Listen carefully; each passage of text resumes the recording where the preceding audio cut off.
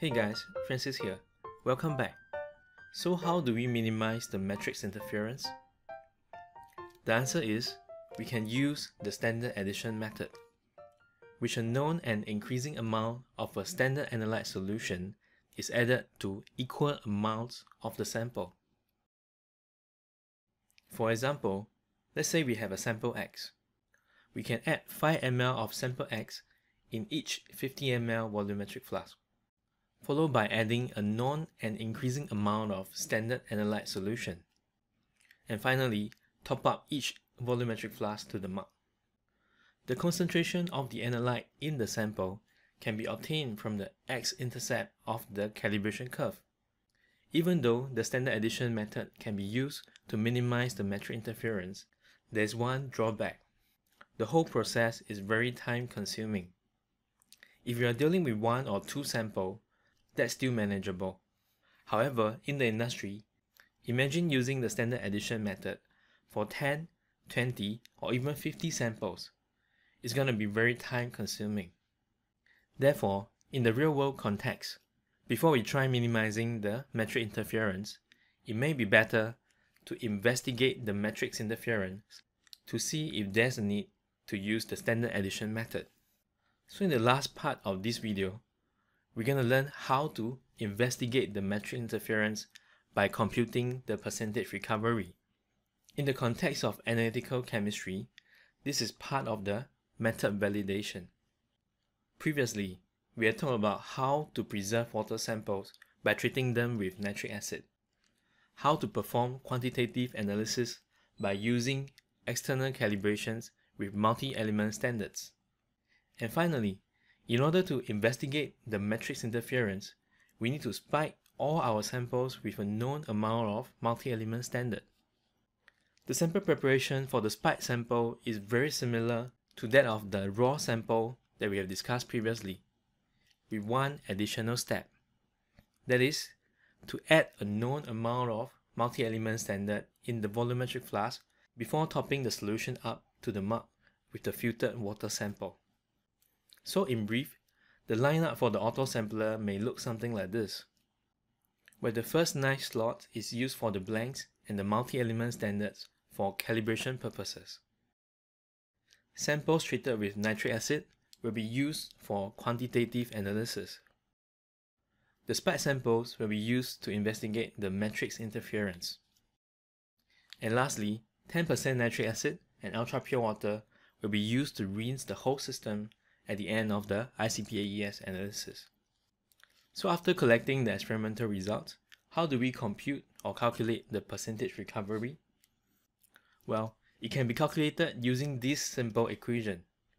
The percentage recovery is equal to the difference between the spike sample concentration and the raw sample concentration, divided by the concentration of the spike multi-element standard multiplied by 100%.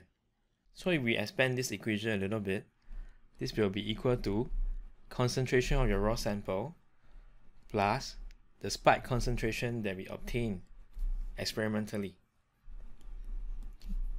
minus the concentration of the raw sample divided by the spike concentration that we planned multiplied by 100%. So the concentration of raw sample will cancel out each other, and then we are left off with the spike concentration obtained experimentally and the spike concentration that we planned, multiplied by 100%. Therefore, if the matrix interference is minimal, the percentage recovery should be close to 100%. According to the EPA protocol for the ICP-AES analysis of water samples, if the percentage recovery falls within the range of 70% to 130%, the results will be considered as acceptable. What if the percentage recovery falls beyond this range? Well, this is where the standard addition methods comes in. However, instead of using a multi-element standard for the standard addition, we can simply use one or a mixture of single element standards for the elements with the percentage recovery falls beyond the acceptable range. Congrats! You have just completed the e-lecture series of ICP-AES. Let's have a quick summary on what we have learned so far. First of all, we have learned about the why we use ICP-AES. And it's not just for elemental analysis, it's for trace elemental analysis, which allow us to analyze sample with very low concentration in the ppb region. That's why ICP-AES is widely used in these important industries. Secondly, we have learned what AES is and the working principles behind AES.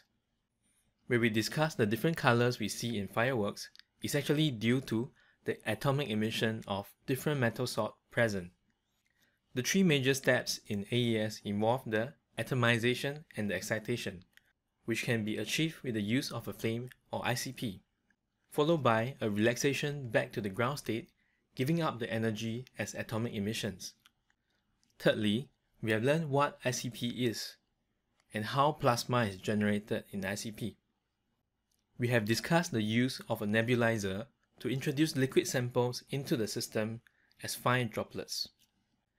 Then we cover in detail how plasma is generated in ICP. In the final part of this e-lecture series, we took a closer look at the experimental design, where we learned how to collect and prepare the samples with nitric acid, how to perform quantitative analysis in ICP-AES using external calibration, and how to investigate the metric interference by spiking the sample with multi-element standards and examine the percentage recovery for each of the elements of interest. Hope you have enjoyed this e-lecture series on ICP-AES. Thumbs up if you liked it. See you guys next time. Bye.